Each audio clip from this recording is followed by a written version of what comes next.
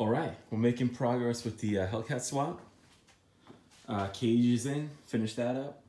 I had a few questions on the engine mounting and the transmission mounting with the 8HP90. So I'm gonna just give you a quick breakdown of what I was able to do on mine to get it to work.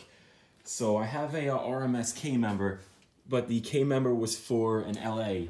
So I cut the mounts off and I asked Riley Motorsports if they could send me the perches that they use for the Gen 3 Hemi. So they're pretty simple. It's just like a C bracket over there at the motor mount, and they sent me the all the motor mounts and stands and everything. So what I did was I first picked up a Holley swap cross member. So I'll show you that in 1 second. Let me get under the car.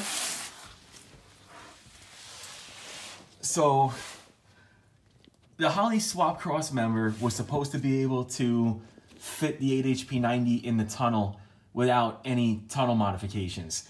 That's using a stock K member. But because I didn't have mounts in the RMS K member yet, I had the engine on an engine hoist. I could move it up and down wherever it needed to go. There was absolutely no way this cross member ever would have fit the 8HP90 in the tunnel.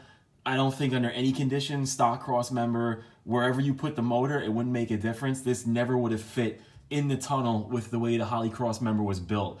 I actually emailed pictures to Holley. They said they'd send them to their engineer and have them get back to me, and I never got a reply.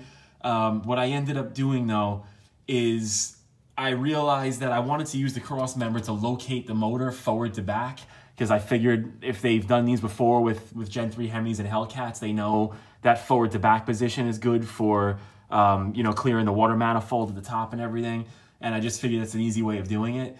So I kept the cross member locating it forward to back. And what I did was I had to notch out the sides of the torsion bar cross member.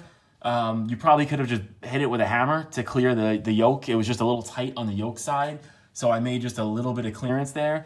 It came out terrible because I was welding upside down outside in the tent, and it really isn't good, but it just needs to clear it. So the structure of this car is mostly held together with the cage and subframe connectors and everything else. But then what I did was I pushed the transmission up as high as I could get it, and it actually went up a decent amount. I got it up there pretty good. And then what I had to do was drop this Holley cross member about, I think it's about maybe an inch, maybe a little over an inch. So you see I just welded, I cut out little tabs, welded them, and then I put these, right here, it's like an inch extension, and I welded these strips just to reinforce it a little bit more. But again, came out terrible. I was rushing it. I was just trying to get this thing done, but it'll do the job. But so basically all I did was I dropped the Holley cross member about an inch, maybe a little over an inch, and then that allowed me to get the transmission so it would sit up in the tunnel. If you didn't drop this cross member an inch, you'd be way up into the tunnel. You would never be able to clear the tunnel, no matter where you put the engine. I don't think you could lower the engine enough, you know, to get an angle where it wouldn't be going up into the transmission tunnel. So this way I didn't have to cut anything else out of the tunnel except for just those 2 notches that I just kind of made right there on the sides of the torsion bar cross member, which again, you might have been able to do that with a hammer and a torch. I just didn't have the leverage under the car where I was working on it in the tent. Right now, I have the engine, I shimmed it up as high as I think I could get it, and the engine is sitting at a 2.5 degree angle down. So the tail shaft is 2.5 degrees down. So if you look, it's pretty good. It's got pretty good ground clearance. It's not any, you know, excessive crazy angle. It's not like it's 6 degrees down or something like that. You can see from here, I'm trying to get a side view, but everything tucks up pretty well. I have no ground clearance issues. I mean, this car's not that low. It's not like a Slam Pro Touring car or anything. I could show you the you know, suspension right now, the way I have it set. But with the height that I have it at now, I was able to straddle my 6-inch cinder blocks coming out of the tent and getting it into the garage, and it cleared everything, oil pan, transmission. So I don't think I would have any problems with driving this car anywhere. It's pretty much going to clear it's like a rock crawler at this point. But so I have that at 2.5 degrees down. And I've got, show you the Dana 60 back here. I'm running a Dana 60 and Caltrax. And the Dana 60 I have at a no shims or anything, just the way it bolted up, it's coming to a 2.75 degree angle down. So the pinion's nose down 2.75 degrees. So it seems like everything's gonna work. I could show you, have a crappy diagram here. So you see if the pinion's 2.75 degrees down, and on the left you see the transmission is 2.5 degrees down.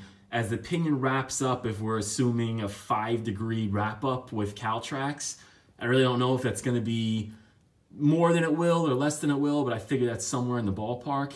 Then I should be getting pretty close to parallel with the plane of the transmission output shaft under wrap up. So hoping that's gonna be good. You could also see the pinion is 9.25 degrees from the ground. Transmission is 20 degrees from the ground. 19.25 inches from the ground. And the center of the output shaft is 20 inches from the ground. So they're both pretty close. The transmission's slightly higher, but I'm thinking this is probably gonna give me pretty good drive shaft angles.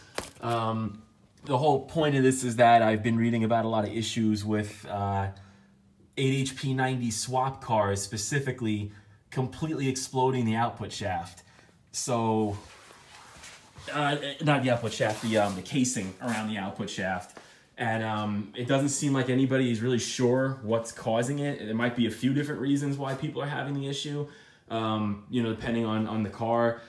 Some guys are claiming it was from damage from the donor cars, because a lot of these are out of pullouts, like mine is, that could have been wrecked. A lot of guys are claiming it was critical speed of the drive shaft. And some guys are claiming it's just that these output shafts can't tolerate any load, side load, up and down load movement. Most of the guys that had the problems were using slip shafts in the drive shaft, as you either have to have a two-piece drive shaft or slip shaft, or some way to take up the pinion movement, because these don't have a slip yoke at the front. They use the Synax hub, and the hub actually moves the U-joint back a little bit, which puts more leverage on the output shaft, I would think. I think it creates some issues there.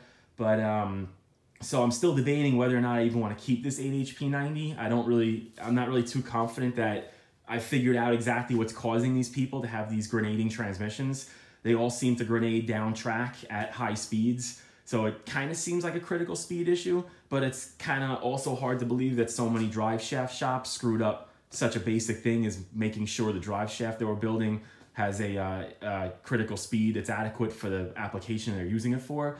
But one thing I did notice was they were all longer wheelbase vehicles. They were trucks, pickup trucks. I think a B body and a C body had the issue that were swapped. So in the Z body, it's very short. It shouldn't be hard to get a drive shaft that has a pretty substantial critical speed that won't run into any issues. I have a 323 out back, which is the smallest I can go with the S60. And I'll probably be running, I was going to run a 28-inch tire. I might try to get a 30-inch tire on it now. It's probably gonna hook up better anyway in a 30-inch tire if I could fit it. And you know, this way it's gonna be a little less critical speed on the track, and I'll probably just run like a 28-inch on the street. I don't go too crazy on the street with this car. I just cruise it. I like to drive it everywhere, and just on the track, I want something that's not gonna be spinning that drive shaft too fast.